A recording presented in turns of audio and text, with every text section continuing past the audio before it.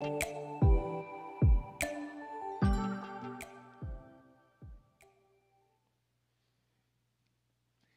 had all the power in comparison to me. I was dating this girl, and it was not the healthiest of situations. We were in this church. She knew everybody. She knew the elders. She knew the pastors. They didn't know me. I was new in town.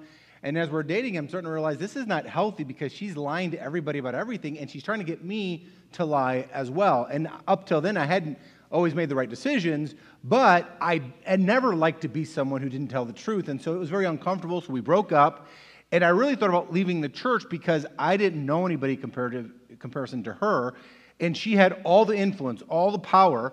And they didn't even realize that she was lying all the time about a lot of different things.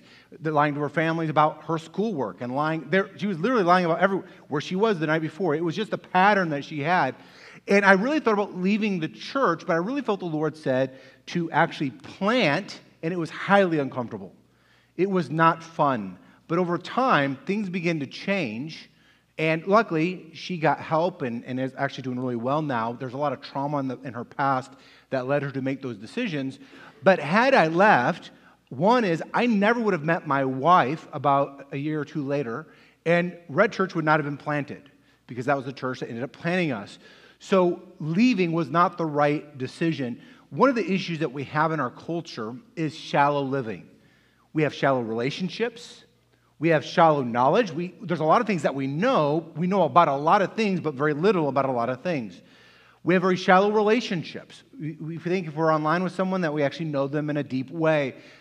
We have shallow marriages, shallow faith and beliefs in a lot of ways. And part of this is because we have kind of a me-focused culture, but we also have a culture that just changes if we don't like something, like pretty quickly.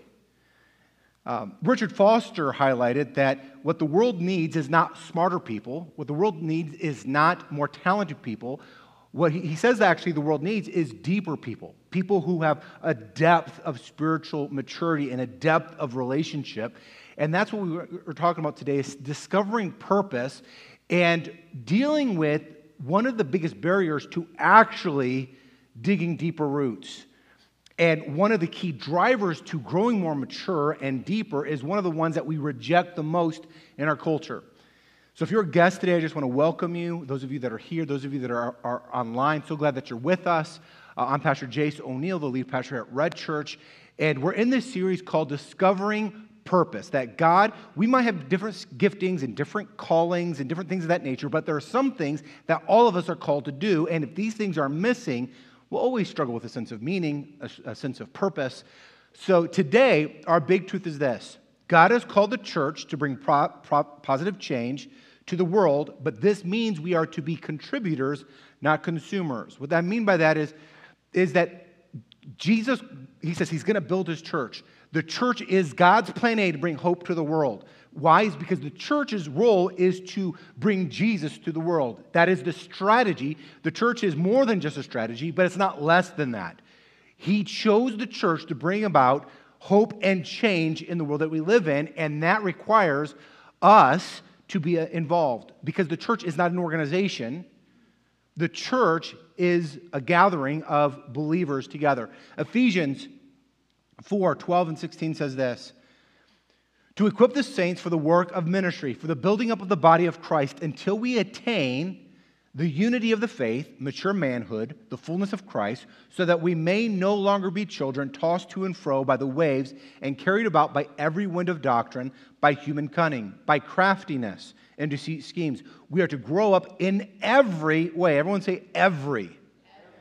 In every way into Christ, which each part is working properly, makes the body grow so that it builds itself up in love. This verse confronts a current view that many have in our culture about church. And it's not just about church. We have this about almost everything, about our jobs, about relationships, that it's there for me. The church is just there for me. And obviously, there are times when all of us need help. We all go through difficult seasons. But there's this concept, the church is there for me as a consumer, and it's to serve me. The church, the people are to serve me. We have that perspective in almost everything. My spouse is there to serve me, my vision, my goals, our jobs. Everything is me. It's kind of utilitarian, that we are using people and others as objects to get what we want. This issue that we're talking about today is one of the issues that upset people the most whenever it's spoken on. There are three issues I've seen in our culture that really people respond to. And it's not always the ones you expect. One is greed. When you talk about finances, people don't like talking about that one. The other one is pride. Man, I've preached on pride, and somebody in the third row is just like looking at me like demon eyes, just like staring me down. Number three is this one, when it talks about serving, because it steps on the toes of one of our idols, and that is where our time and our talents go. Our time, our talents are one of the biggest idols, because where we spend our time will reveal what we really worship. Where we spend our money will reveal what we really worship. Where we use our talents will reveal what we really worship. But what's interesting about this verse is it's not just, serving to help other people. That's part of it, serving and you're investing in each other. But also, what it's highlighting here is that serving one another within the local church helps us to grow up, helps us to grow spiritually more mature. We have this thing in our culture that maturity is somehow has been hijacked, that if you know a lot about what the Bible says, then you are spiritually mature. That is not an accurate definition of spiritual maturity. I've been around professors who are scholars that are not spiritually mature. Knowledge itself does not lead to spiritual maturity. If someone knows a lot but does not have deep relationships and are connected in a community, there's likely immaturity there. If someone knows a lot and there's not an active of serving within the local church and even outside of the local church, there's probably some growth that is still needed in that particular area. I've heard people say things like this: I don't need other people. Like, I'm good. Like, just me and God, I could just be mature by myself. I'm good. Respectfully, no, you can't. No, you can't. In fact, saying that is a sign of immaturity to begin with, because it goes against what Scripture says. This verse is highlighting how serving grows us. And it actually starts in chapter 3, but in chapter 4 it talks about unity of the faith. It talks about becoming mature, fullness of Christ. All are highlighting that doing the work of ministry helps in growing throughout these different ways. So serving the local church helps us to grow more spiritually mature. And when we aren't serving, it's often a sign that there's something lacking or missing. So you might be sitting there saying, are you saying that if I'm not serving in the local church, does that mean I'm going to be stunted spiritually mature? Is that going to stunt my maturity? I'm not saying that. The Bible says that. The Bible clearly states that. It highlights here in Ephesians. It goes even more specific in 1 Corinthians when it talks about parts of the body: hands and feet, mouth and eyes and ears. And it's talking about the church working together to accomplish the ministry. Ephesians makes it clear it is not the pastor's job or the staff's job to do ministry. It's the leader's job to equip the saints. The word saints doesn't mean you're perfect. It means you're a follower of Christ. It's to equip the followers of Christ to do the ministry. And that doing the ministry grows us spiritually mature. Helps us to grow spiritually mature. Now understand, there's some right now, maybe you're going through a challenging season, maybe life is crazy, get it. There's grace. The pastor side of me, empathetic, but also truth has to be spoken as well, because there are some seasons where we have to kind of work through some things. The problem is those things, that line in which I need to really do something else, has gone so much that almost nobody's actually. This is a nationwide problem. Many of them are serving because even little things become reasons why we shouldn't do this. I want to highlight here a video of a young man and their family actually serves together. And I've seen this. I've seen marriages who are struggling, who they serve together, and it's actually helped their marriage. I've seen things where they've gone through traumatic situation as they serve, as an act of worship together. It's actually grown them spiritually mature. It's almost counterintuitive. It's like, we just need to recover. And there are times for that. I'm not saying there's not. But we have to be cautious because the solution that maybe God's offering is the one we may be resisting. Here's a video of a young man named Landon. It feels important to me to serve here because I've been so encouraged on the way, and so many people here have boosted me to learn the way of God. And I want to spread the word and how much God loves us and how much I love Him. And I want to be able to pass down our Christianity through generations. I feel like it feels good do helpful things, and it just makes people feel positive. You can see the young man just trying to find the language to what he's saying, but he's like, people are encouraging me. I love that I get to share the gospel with others. He's highlighting that there's something he wants to spread, the faith to others. At a young age, he's starting to get it, and one of the reasons that's happening is he's actually serving with his family. They serve together in many cases. This we've seen in our own family, and within our kids, as they serve, they love going through trunk or treat, which we did last week. By the way, thank you for those of you that served during that and who stayed and were part of that. The number, I don't know the exact number, but it was about 2,300 to 2,500 people came to that event. And we had a lot of chance to share. Some of you guys were sharing seeds of spiritual conversations that came from that. I love how my kids go through the event and then they actually want to serve. They're like, okay, I'm done with this. Can I help out? And that's been something that didn't happen when they were little, but as they're doing it, and what's happened is my older daughter is now there's purpose for her to help be a part of it and not just consuming it, but being a part of it. So now there's some arguments in this. Is like, oh, well, what this is talking about is saints, doing ministry. That's not supposed to be the local church. We're supposed to be outside the walls of the local church. So what this is talking about is the leaders of the church are meant to raise up the saints to do ministry in the world. Well, that's spiritually true, but that's more in the Great Commission, but that's not what this text is talking about.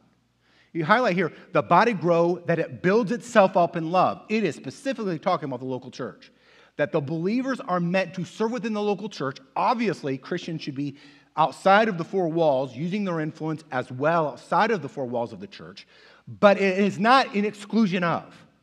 It's not like, oh, we come to church and then we go and do stuff outside of the four walls. No, we are called to use our giftings, our talents, our time to invest in one another for the building up of the body itself up in love. Theologian Richard Koken says this: it is all too easy to be content to be a spiritual Peter Pan who wanted to remain forever a boy and never grow up. Instead, Paul says, we need to grow up. See, the problem that we have in our culture, and this shows up in our relationships, it shows up in how we treat each other, it shows up in politics, it shows up in how we approach jobs, how we interact with people at church, is that we have this immature Peter Pan perspective that it's about me, and we don't really want to grow up because to grow up is repressive.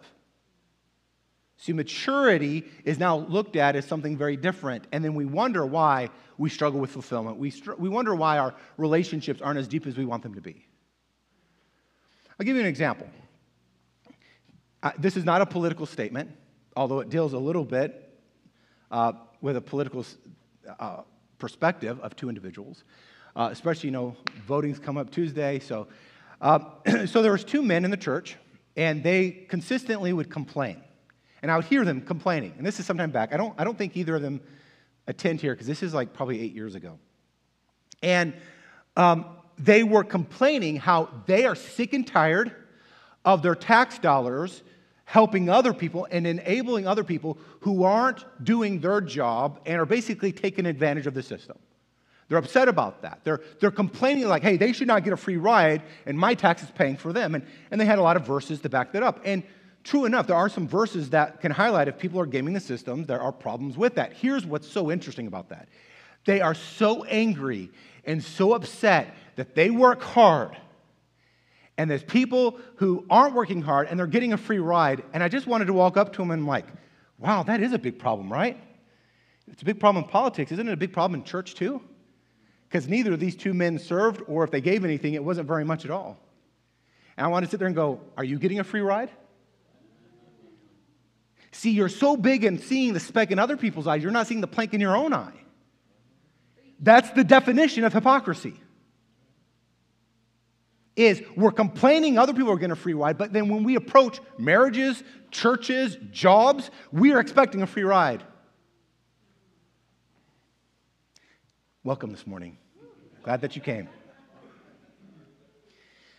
God chose the church to be God's plan A to bring hope to the world. Meaning this, it is Jesus, he's building his church. Why? We're the proclaimers of Christ. He is the solution. That means that no matter how much education changes we bring or how much governmental change that we bring, that nothing will change unless Christ is at the center of it. And that's why churches are so important. The church is God's plan A to bring hope. That's why I'm always suspicious of people who are always criticizing the church. There's tons of YouTube channels. There's a lot of traveling ministers will criticize the church, but yet they're dependent on the church. The church is the bride of Christ. Could you imagine somebody walking up and highlighting all the flaws of your wife? Somebody would be missing some teeth. Because I don't have that problem because my wife's perfect, but I'm just highlighting. I think that this perspective is insulting often. That doesn't mean we're blind to obvious situations when wrong is obviously done. But if God loves the church, we'll love the things he loves. And if the church is God's plan A to bring hope to the world, we need to be cautious of what's going on. And they did this massive study to highlight what is the biggest threat in the American church. The biggest threat. 77% of pastors says the biggest threat to their ministry is the lack of people serving within the ministry. Because they actually can't get done what needs to get done. The biggest threat, 77% of pastors. If we're following Jesus, we'll love what he loves. We'll see the problems in the world. And I debated whether I should say this or not. This is normally something I would say to maybe in our vision night, or I would say like in a leadership huddle. But I was praying about it, and I'm like, okay, God, should I say this or not? And God brought me to multiple verses where Paul did this very thing. So when we look at the books of the New Testament, we often look at them as individuals. Like, I'm going to approach this book of the Bible as a person. But that's not how they were written, most of them. Most of them were written to a church, and that was read in public. So there are actual people being rebuked in a public forum. Like, this person who's doing this thing, that's you. You're rebuked because this is sin. Now, we're not going to rebuke anybody publicly, so just, you can breathe. You can breathe. So if you're a guest here, this part doesn't apply to you. I would say to you, though, if you're watching online or if you're here as a guest, that the truth is still true. Whether you find that Red Church is your church home or somewhere else, this truth is still true. So be processing that as you make decisions. But we did this, we looked at this, and only 23% of people at Red Church are serving, which has never been the case in the history of Red Church. It should be closer to 50%, with 30% of people pre-serving. They're in the process of starting to serve. Because this biblical principle is that serving one another within the local church is part of our spiritual discipleship process. So maybe it's time to get in the game. Maybe start serving for the first time. Maybe it's time to get back in the game. Or maybe it's time to take a step up. Maybe the issue is maybe you actually have leadership gifts or skills that aren't being utilized in what you're doing. Richard Koken goes on to say this: we are God's gifts to his church. So my church is not just there in order to bless me, as though I'm a shopper filling my basket in the supermarket. The opposite is true. We are all saved and given to our churches as gifts to bless others by serving them. We are not meant to be consumers, but contributors. Quite simply, church growth is a team game, so don't neglect your ministry, leaving other exhausted church members to try and do it for you. And every Christian has a ministry. That doesn't mean you're going to have a nonprofit. It doesn't mean you're going to be a preacher. God has given you talents and giftings and experiences and passions to use within your local church. And what's interesting is studies show that people, the longer someone who's been a part of a church, the longer they've been a Christian, so not just one church, but a church, the less likely they are to serve. And by the way, they serve that actually get stuck. Mature believers get stuck just like immature believers. And this is one of the areas they get stuck in. It's one of the indicators someone's gotten their foot stuck in the mud. So on our own, sin separates us from God. He's the connection to truth, hope, love. On our own, we will all look to serve ourselves. We'll all look to our time to serve ourselves. Or we will false serve. We will serve to get what we want. And that's revealed in our response to our serving. Big question is, where might God be calling you to serve within your local church? We're all to be contributors, not consumers. So we've learned the principle. How do we live this out? If you're taking notes, write this down. One is confront a cultural view of serving with a biblical truth. All right, Ephesians, he says, and he gave, basically apostles, the leaders of the church, to equip the saints, believers, not just people who are perfect, for the work of ministry, doing the ministry, for the building up of the body until we attain. So this is highlighting, this is why it's so hard in our culture, because everything in our culture, it's about you. It's about our vision, our purpose, what my dream is. So this is countercultural to everything we're told in our entire life. It's countercultural to much that we hear in therapy. We have a lot of I have a counseling background. We have a lot of really good Christian counselors in our church. But even sometimes the things I hear from other people from therapy is completely not biblical. First of all, it says he gave. This is Jesus. Jesus gave. Jesus gave the building of the church until we attain, meaning we have not arrived yet. None of us have arrived yet. We may be saved, but we're not mature. No matter how long we've been around, we think we're mature, we're not mature. The lie of the world is put yourself first. And there's a big thing right now, is self-care. And there's a lot of truth in that, self-care. You know, it's important to know how to take rest and take vacations and things of that nature. But taken to the extreme, it's not healthy at all. Taken to the extreme, it's very self-centered, very self-focused. So it takes something that is actually true, has truth in it, and it's corrupted to be the ultimate truth. And then you have this culture of, well, I'm going to set all these boundaries, and boundaries aren't bad, by the way, but some boundaries are essentially like, I won't be inconvenienced, I won't be challenged, and so something that may have truth in it is corrupted to something that it's not meant to be. So we have what we call false prophets. Why do I use the term false prophets? False prophets are some people who speak the truth or think they're speaking the truth. Some know they're distorting it, and some think they're telling the truth. The term false prophet, people are actually following them. So people are listening to what they're saying. So there are some times that we even speak things that are not necessarily true in relationships and conversations. Here's the issue. Some of the false prophets say, don't invest in anything that steals your energy. Well, that's not biblical. Or, don't invest in anything if you don't get something out of it. That's something that's huge on social media now. Don't invest in anything if you don't get something out of it. Aren't we glad Jesus didn't approach us that way?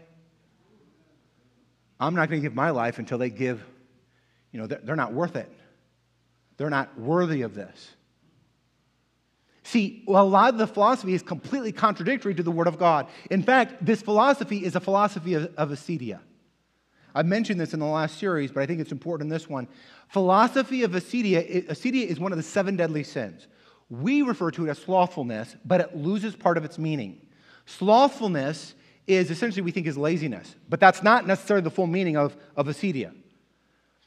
In fact, you can be very busy and be extremely guilty of acedia or slothfulness. One of the 7 deadly sins is it does a cost analysis. What's in this for me? If I don't get anything out of it, I'm not going to do it. A person driven by acedia is driven by their own needs, their own comfort, their own interests.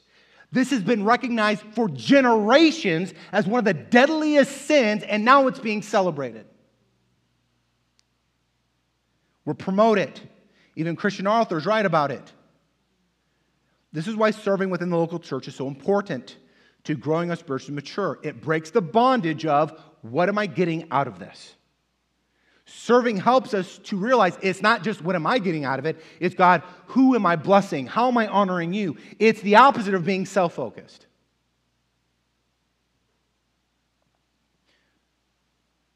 Look, I get it. I know it's tough to figure out family time. When you're family, I've got 4 kids, 2 dogs. Even when you're single, it's hard in this crazy world that we live in. Like, I get it. There's grace, there's mercy, trying to figure it out. But this is why time reveals what we worship. Because at some point, we have to figure out the priorities have to be in order. The problem is we often put the wrong things as the highest priority. Again, in America, we often sit there and go, what you know, if I've been around, I'm more spiritually mature. That's not necessarily true. Many people get stuck in certain seasons of their spiritual maturity and don't get out of it. And this is one of the areas that keeps them stuck. So I'm going to give you some ways that serving actually helps grow us. And I literally had to cut a ton of content. I could speak on this for an entire semester of the things that the Word of God highlights on how serving grows us spiritually mature. But I tried to focus in on just a few of them for the sake of time. One is time management. Where our time goes reveals what we truly worship. Saying yes to one thing means saying no to something else. It reveals what we value. Saying yes to serve on Sundays sometimes means saying no to baseball games. I just want to give a caution real quick. Sometimes, out of compassion, when you hear somebody's going through a tough time, sometimes the motive isn't out of compassion. Sometimes the motive is, I don't want to feel guilty, so I'm going to give this same advice, so I'm not the only one with this kind of truth in my life. But sometimes people give this as trying to be cautious, like, oh, you got so much going on, maybe you should just stop serving. I want to contend to you that that might be stunting that person's spiritual growth. Now, I'm not highlighting there's never a time. I'm not highlighting that there aren't times when we do that. I am highlighting that often we say that thinking it's helping when it's actually hurting that person. Time management. Number 2 is self-control. Fruit of the Spirit. See, serving helps develop self-control. Self-control, the fruit of the Spirit. Fruit of the Spirit is this. When Jesus is the Lord of our life, this area in our life will grow. All right? Self-control is the ability to do what's important, not what's urgent. So, if we're not growing spiritually mature in our time, we'll always choose us. Always. When we don't prioritize serving one another, we miss opportunities to be more like Christ. Number 3 is developing the fruit of the Spirit of faithfulness. Faithfulness is to be utterly reliable. So when often people call out last minute, and that's not just one time, but a habitual thing, or when things like that happen, it may be showing an immaturity. It's not dependable. And look, we've all been there. We've all had challenging seasons where we're maybe not the best at this. But serving grows us. And here's one way. Everyone hear me. If you're watching online, this is important. When we serve within the local church, and also when we take other steps of obedience that the Lord calls us to do that's hard, this is what happens. Often, crud that's inside us rises to the top. Because that's what happens when you obey the Lord. Either because He's bringing it up to help us deal with it, or there's spiritual warfare where the enemy's trying to use it to distract us. That's why it's hard. Like, we tell people, if people who come on staff, like when you join ministry to actually do it as a vocation, there's going to be spiritual warfare because that's what happens. When you begin to serve, that also happens. It often is bringing up stuff within our life that we have to deal with. This is why it is not always helpful to sit there and say, well, you should just stop serving because there's so much going on. Because if what's rising to the top needs to be dealt with, then stop serving doesn't solve the issue. We just stop ignoring it, and therefore we miss an opportunity to grow. So when we just sit there and say, you just need to take a break, that may be true. But it doesn't solve the inner issue. We're just ignoring the issue. We miss an opportunity to grow faithful. For example, if inside of you, deep inside, there's this need for approval, then when you serve, what's going to happen over a period of time is that you're going to be upset because people didn't affirm you the way you needed to be affirmed. And then it's never dealt with. We just get offended and move on. Or, if what's inside of us is comfort as an idol, then we're not going to want to show up on time. We're not going to want to be dependable because we value our own comfort. Or, if we're self-focused and we're worshiping ourselves, then we're going to be offended to serve other people. We're not going to make that a priority. See, when we serve, and this is true of other things as well, if you go to fast, the stuff that's in you is going to rise to the top. That's why people get angry. People sit there and say, oh, you're just hangry. Well, that's actually a sign of gluttony. Hangry is not an excuse. It's a sign that we're controlled by our stomachs more than we like to admit. I've said it a couple times this year. No one ever says amen. It's true. When you take a step of obedience, often the stuff that's in us comes to the surface. And many people do not have the spiritual maturity to recognize that, oh, this is something I have to deal with. What we tend to do is, oh, it's their fault. They should be doing this. It's that fault. If you didn't do this, and one of the signs you can know that you're doing this is you're always focused on what everyone else is doing wrong. People do this all the time. People do this in marriages. Instead of dealing, for example, maybe you've seen this at work. Someone's not doing a good job at their job, so what they'll do is look at what they're not doing at their job. I have kids. They do this all the time. Up. This happened this morning. Up, you keep saying this word, you keep saying this word. It's like you said that word 25 times yesterday. It's a tactic that we don't even realize we do sometimes, is that we defer by projecting onto other people so the focus isn't on us. Serving reveals this stuff. Number 4 is loving others. We have to learn to show love because people are going to offend you. People are going to disappoint you. People are going to upset. I know sometimes people come into church thinking that Christians are perfect, right? I mean, there's this halo that everyone has, but the truth is people will offend you and disappoint you. And serving one another helps us to love other people more. In the book, The Bait of Satan, it talks about the devastation of unforgiveness, holding grudges. And what's up happening is people will cut out roots and they'll get offended somewhere and they'll change. And this is true in marriages, it's true in friendships, it's true in churches, it's true in jobs. Here's the danger. When you take out the roots and you go somewhere else, you have now made it more easier to cut the roots out again and start all over again. This is why when someone has a divorce, they're way more likely to divorce again. Because we're used to cutting out the roots. So loving people, it's easy to, we can find a million reasons why we should just cut out the roots. There was a woman who was a part of our church some time back who she spent all this time going, Pastor, I think I need to stop serving. I may need to leave the church because the people I serve with are so spiritually immature. I just can't deal with it. And I wanted to sit there and go, that's interesting. With all due respect, I think this is revealing your immaturity, not theirs.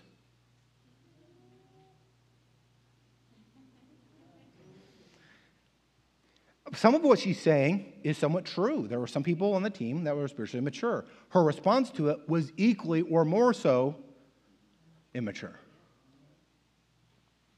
Number 5, develop skills. It helps sharpens us. We have to learn to choose joy. Serving, you have to learn to choose joy. Look, I took my kids, we didn't do a lot of things we normally do on a vacation to save it for the fall, but we went to Great Wolf Lodge. It's easier to have joy at the Great Wolf Lodge. It really is. It's also expensive. That's why you had to save up for it.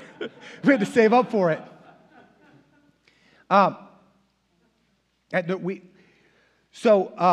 It develops leadership. Serving helps resist self-centered culture. And serving helps us and causes us to have to dig deeper. Here's a big important piece. Serving requires us to dig deeper in our relationship with the Lord. John 15:5 says that if we abide in Christ, we'll bear much fruit, but apart from Christ, we can do nothing. And part of this fruit is love, joy, peace, goodness, kindness, gentleness, faithfulness, and self-control.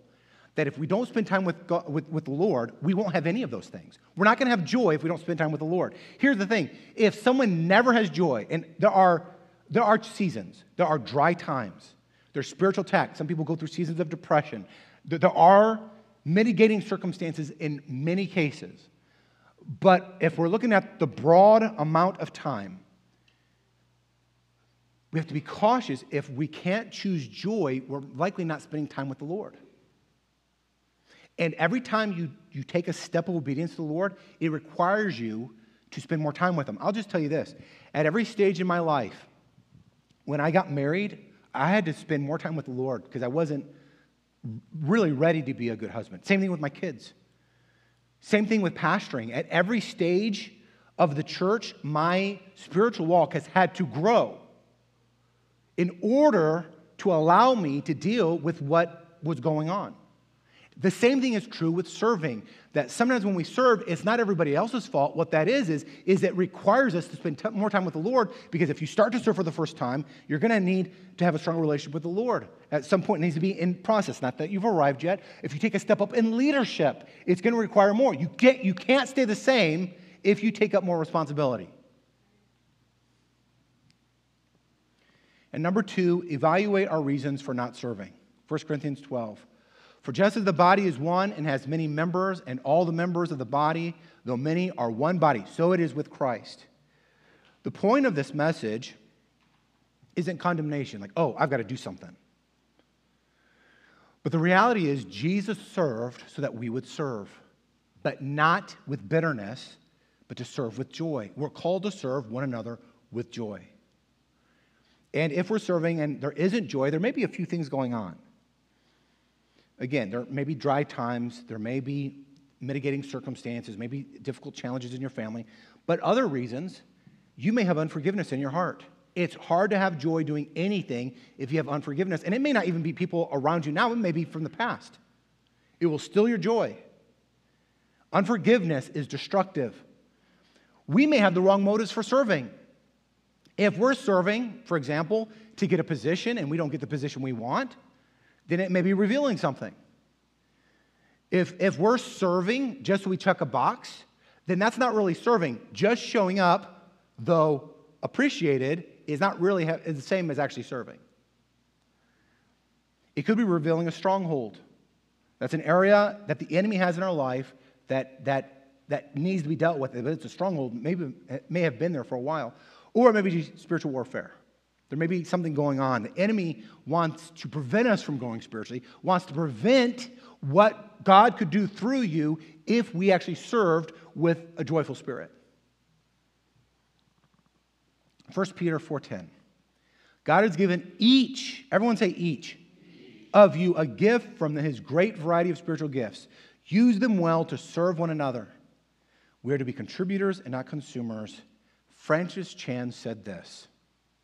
Everyone, we're almost done here, but hear this. The moment we begin to believe that our church can be healthy while we sit on the sidelines, we have given up on God's plan of redemption. The church will never reach this goal unless each part is working properly. It also means that if we are not active in the church, we are hurting our brothers and sisters. One paralyzed leg forces the rest of the body to work twice as hard. Until we and every person in our church are actively ministering, we will not have an accurate picture of what the church was created to be.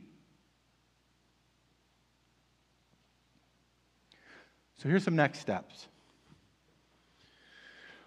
We're doing this month of, Sharon, Johnny, you can come up if you want. We're doing this month of dream teams or serving. And there's a dream team catalog out there if you want to look at that. And there's a lot of different ways to serve, and maybe ways that you haven't thought of, because I know some people can't serve on Sunday mornings. There are other ways. We have I wouldn't say older couple. She would say mature couple. But she would come up with something really funny to say, because she's really funny. But they actually come in, and they actually will clean the office. One of them helps with the books, the church books. The other one will help bring snacks to the staff. There's a bunch of different ways to serve. I know those of you that are creative, they want creative people in the kids ministry who aren't just teaching, but making things really creative and out of the box. So what we're doing here is if you are serving and you get somebody else to serve, or if you get somebody else to serve, even if you're not serving, you get a shirt, you get this shirt. Again, this is more like a hanky. But, and if you start serving, they get a Dream Team shirt. A couple next step is to take a first step of serving. Or maybe it's to start serving again. Maybe if you once served and you're not serving now, maybe it's a matter of finding the right spot. Like, where could I thrive, and where's needed, and where can my gifting serve? And I understand different seasons, different things you can do. If you're currently serving, I want to ask you to really pray about how you can help your area of ministry. How do you help it improve? Not just show up. How do you make it better? And for some, take a step up in leadership. And sometimes people just want to start from nothing to right in the throes of leadership. And that's hard to do. Normally people, if you start to serve, that will come to the surface. Some have a gift of leadership. Some have a gift of administration. So where might that be helped? Some has a gift of creativity. Stephanie, I've been using her in this one because she was really hard to find a really spot for, because she would do something. She had a servant's heart, so she tried to serve all over the place, but she's like, I don't think this is it. Well, we finally find out she's super creative, which probably makes sense why you don't like to manage anything long term, right? But she's helped design a lot of the creative stuff around here and made a lot of the things look way better. It's a matter of finding, what is my giftings, what are my skills, what do I have time to do, how can I make more time, and see what it does. And now she's been a great addition to the teams. If you close your eyes and bow your head. As we talk about in this series, if you're here And as we open up talking about shallow living, you're sitting there saying, hey, look, I don't want to live a shallow life. I want to be a person of depth in this culture that's so shallow. If that's you, would you just raise your hand? Like, I want, whatever that looks like, God, I want to be a person of depth. If that's you, would you just raise your hand? Go ahead and you put your hands down. And then the last one, if you're sitting there saying, you know what? I'm open to serving. I don't know where that is, but I at least want to pray about. You're not committing to anything right now, but I want to pray about actually serving somewhere. If that's you, would you just raise your hand? I'm not even going to look at you. Just go ahead and raise your hand. Go ahead and put your hand down. And lastly, if you're here and Jesus is not the Lord of your life, if you're to die right now, you don't know if you'd go to heaven or hell, but you want to be right with God. If that's you, would you just raise your hand? I know if you're watching online, I can't see your hand, but God sees your hand. I'm going to ask you to pray with me. But don't just repeat these words. Mean it. You're talking to God himself, the creator of all things. And know that this prayer doesn't save you. Jesus saves you. The prayer is the way we receive what he's done for us. So just pray. Say, dear Lord, forgive me of my sins. I've messed up, and I can't fix myself. I repent. Turn me from my path. Put me on your path. I receive your free gift of salvation. Be the Lord of my life, the leader of my life.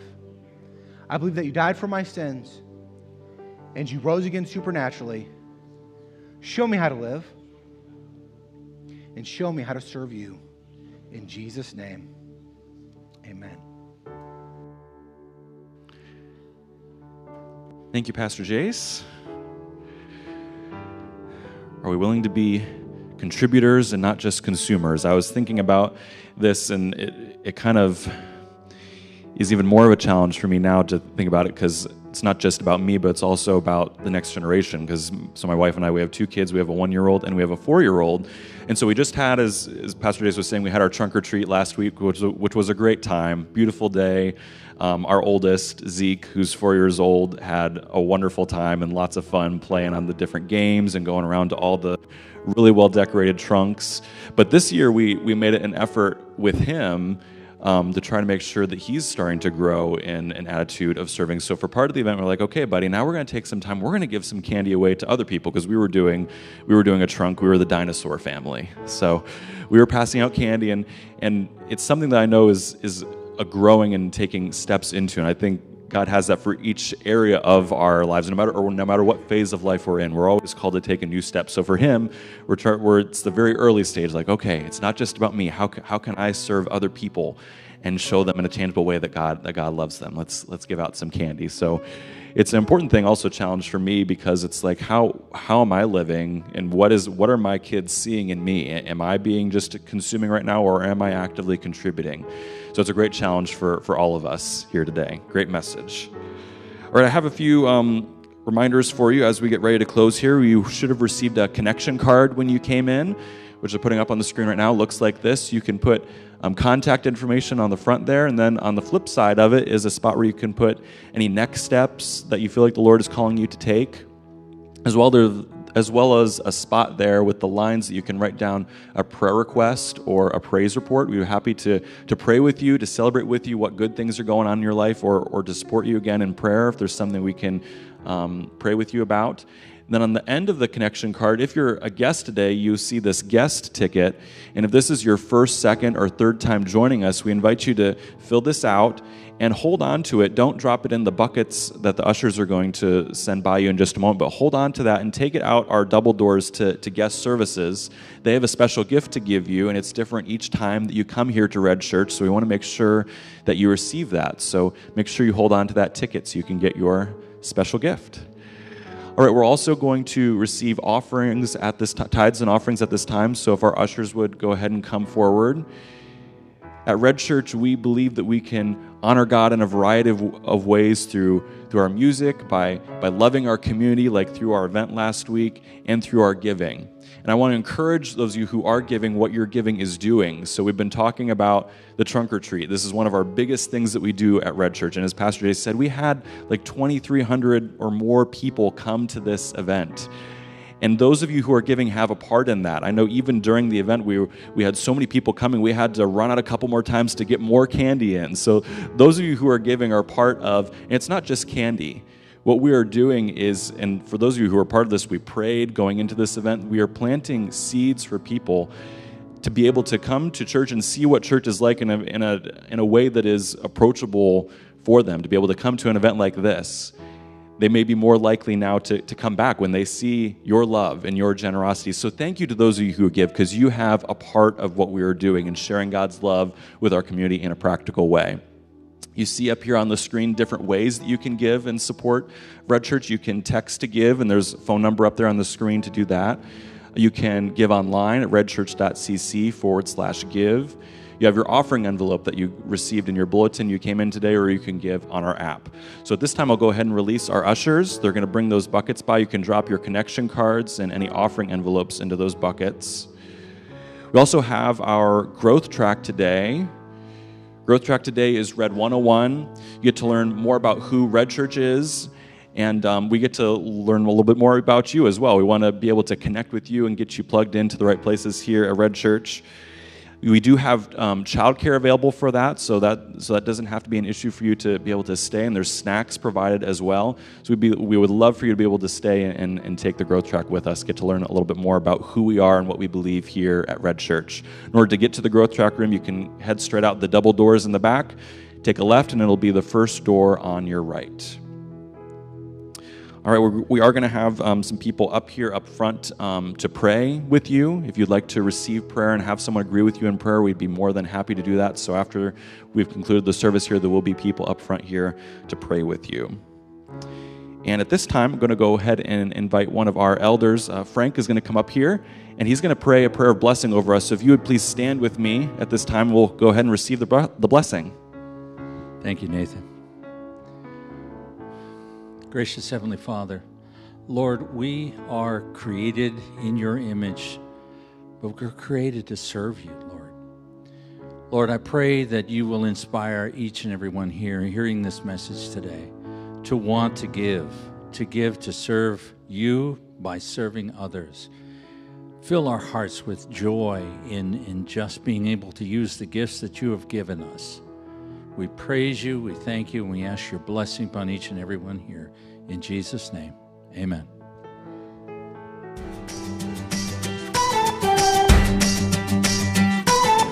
I might be halfway through this valley,